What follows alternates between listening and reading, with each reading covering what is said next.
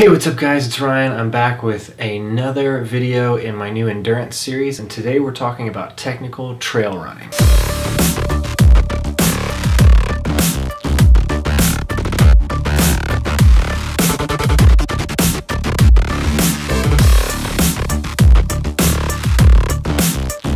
Okay, so technical trail running. Everyone has a little bit of a different definition of what that might be, depending on where you're from, what your experience is, what type of races you've done in the past, how often you get out on the trail. Everyone has a different opinion on what technical means. For me, coming from Indiana, my view is going to be a lot different than someone coming from some other part of the country or the world. Around here, we don't have a whole lot of buffed out, smooth dirt trails that you can run with like racing flats on. We have a lot of rocky, rooty, uneven trail. As most of you know, I did Grindstone 100 this past year, and that was just beast coast, technical, gnarly, rocks everywhere. There was parts of that race where I swore I hadn't seen dirt in like an hour because it was just all rocks. So with that said, I just want to get that out of the way. Everyone has their own view of what technical means, but we shouldn't get all hung up on that because there are a lot of things that we can all do to help ourselves become better technical trail runners. So in this video, I've got 5 ideas of things that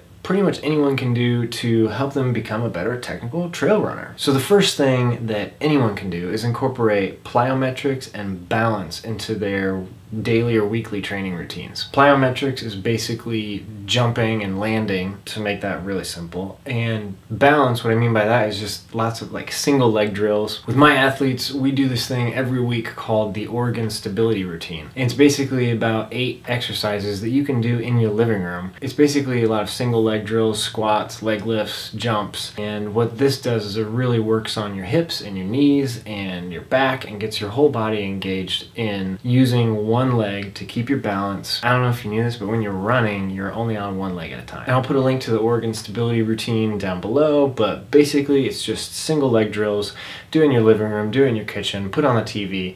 It's not that complicated. And as you're doing these exercises, they'll get easier and easier. I've got this 25-pound kettlebell, and that helps make the exercises a lot harder. Tough as crap to do if you do them right, but they really, really help out. The other thing that I mentioned was plyometrics. Basically think box jumping, but you can do it anywhere. You can do it on any surface. It doesn't have to be a box. It's just practicing that jumping and landing and absorbing shock. So incorporating these balance drills and plyometrics will really get your legs ready to be out on the trail for miles and miles on that technical stuff that we all see in those magazines and videos and we all love. Number 2 is to pick a couple of your workouts and schedule them based off of either vertical gain or just time out on the trail. A lot of people want to go out there and schedule a 5-mile run, a 10-mile run, 20-mile run, whatever. Take some of your runs on your weekly schedule and just put a time on there. Put 2 hours on there, 2.5 hours.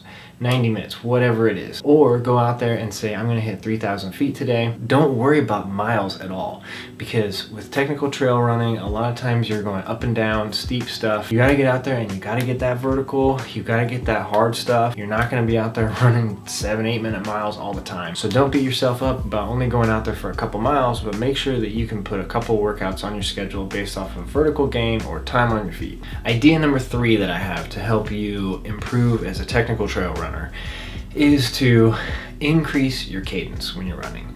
There are so many benefits to increasing your cadence. A lot of people say it reduces the risk of injury. It also does help you make you run faster. But another thing is when you're out on that technical trail, the quicker steps you're taking, the more opportunities you have to adjust your weight, your balance, move from one spot to another, jump from log to log, rock to rock, whatever. And I actually have a tool for this. It's a metronome.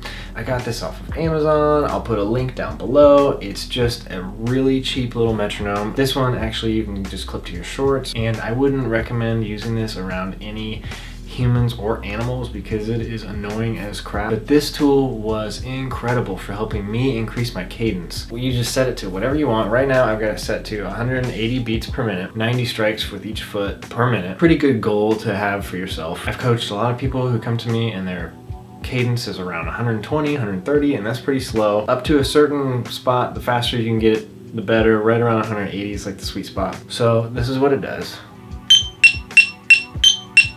Really annoying, right? Start it a little bit slower, start at maybe 160, work your way up to 180. It almost forces you to run with the exact cadence that you plug in. It's amazing. I would really recommend picking that up. It's gonna help you improve your cadence. When you improve your cadence, you give yourself more opportunities to correct mistakes that were made with the last foot strike in case you're stepping on a loose rock, making turns, downhill especially. The higher your cadence, the better. So pick one of these up, increase your cadence. Number 4, don't try to step on all the rocks and roots. I know it's super fun. Sometimes you feel like Superman when you're jumping from rock to rock, root to root, and you're jumping. But a lot of them are loose, so they look perfectly stable, and as soon as you step on it, it just completely collapses under your weight. It's really fun to hit them all, but just don't. At Grindstone, as we were going up some of these mountains, the higher you got, the less stable the rocks were. They were just basically plates stacked on top of each other, and they were just moving everywhere. In Grindstone, you actually didn't have an option. You have to step on rocks because there's like no dirt for miles. When you're just on your typical trail, you don't have to step on all the rocks and roots. Sometimes dirt is your best friend.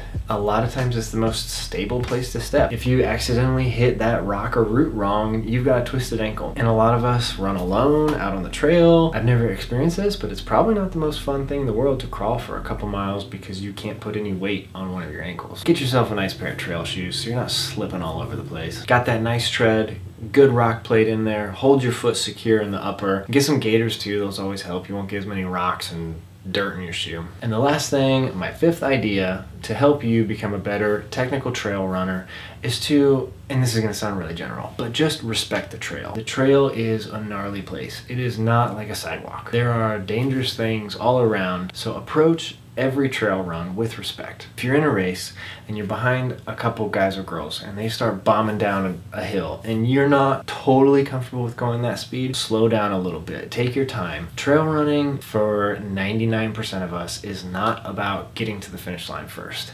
It's about the experience, it's about being out there, it's about having fun, it's about being in nature. So don't get yourself hurt by doing something you shouldn't do. Take your time, slow down a little bit. If you're on a trail that you've been on 100 times, go for it. Bomb down that hill. Take that gnarly trail and just shred it. Not everyone can do what we do. It can be dangerous at times. And for a lot of us, a little bit of fear is healthy. That's why we do some of this crazy stuff.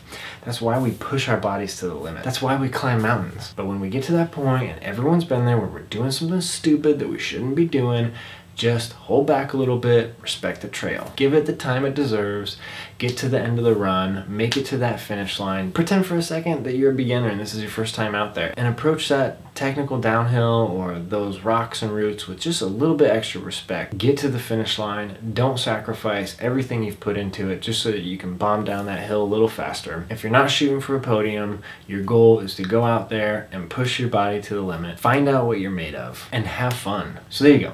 5 little ideas of things that you can do to make yourself a better technical trail runner. If you like this, hit the like button, subscribe, talk to me in the comments. I love going back and forth with you guys. Thank you guys so much for watching. I'm really excited to continue this endurance series. I've got a lot of really good ideas for future videos. So again, thanks for watching and I'll see you again soon. Bye.